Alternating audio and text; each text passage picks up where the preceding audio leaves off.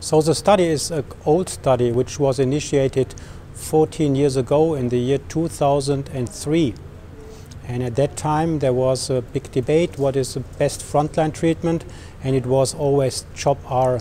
So we used that as a comparator and compared it in a randomized way against Bendamustine rituximab. And this study was finally analyzed and published in the Lancet in 2013. It was also presented in the plenary session 5 years ago at this ASCO meeting. And in that prior reports, we showed that the PFS after Bendamustine rituximab was better than with a CHOP-R as a treatment. And there's always a debate ongoing, is progression-free survival really the best endpoint? But in low-grade lymphomas, yes, we have to focus on progression-free survival. Otherwise, we have to wait such a long time before we can report on mature overall survival data.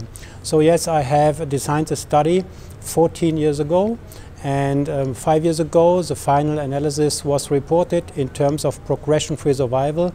And at this ASCO in the year 2017, I have a long-term follow-up with a median follow-up time of 10 years. And so that is the reason why I can present also mature overall survival data following these two treatments. Why are we able to ask for such a long follow-up? Because it's an investigator-initiated trial.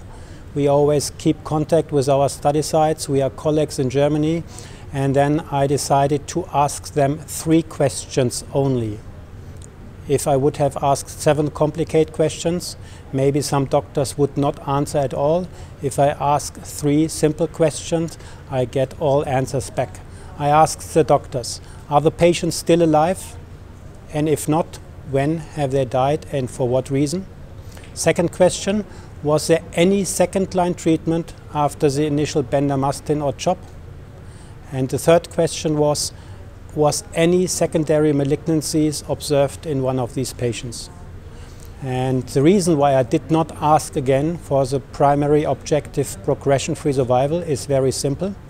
If a patient is in an ongoing remission for 5 years, for 7 years, for 10 years, he will not go anymore to any CT scan or even not to the doctor, because he feels good, he feels in a response, in a remission. Maybe he feels he is cured, maybe he is, we don't know. So therefore we would not have reliable data on progression-free survival, but we would have, as a correlation, the time to next treatment. So these 3 answers I presented here in my oral presentation at this ASCO meeting 2017.